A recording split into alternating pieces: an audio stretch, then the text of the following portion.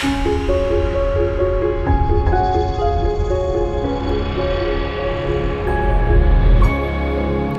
I'm Dr. William Barrett, an orthopedic surgeon specializing in hip and knee replacement at Proliance Orthopedic Associates in Renton, Washington. There are a variety of conditions that can affect the hip, but by far the most common is osteoarthritis.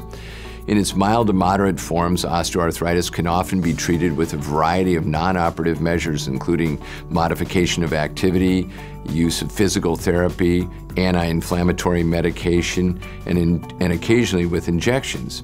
However, when osteoarthritis progresses to its more severe forms, where pain is increasing, your function is decreasing, and you feel your world is shrinking, then surgical intervention is talked about.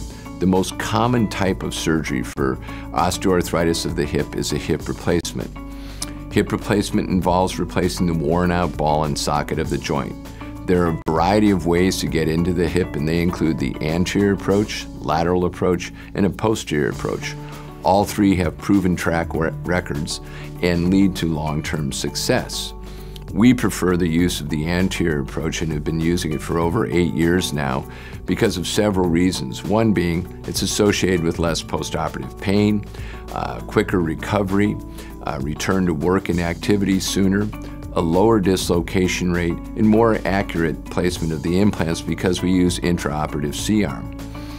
The most common form of fixation is cementless fixation, whereby your bone grows into the stem and the cup, and the most common bearings in the United States include either a metal or ceramic ball against a cross-linked polyethylene liner.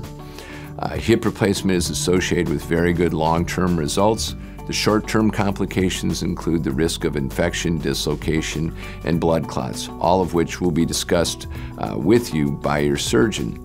So it's important that you learn as much as you can about conditions affecting the hip, the treatment options, so that you can make a shared decision with your surgeon after discussing the pros and cons of options. Thank you.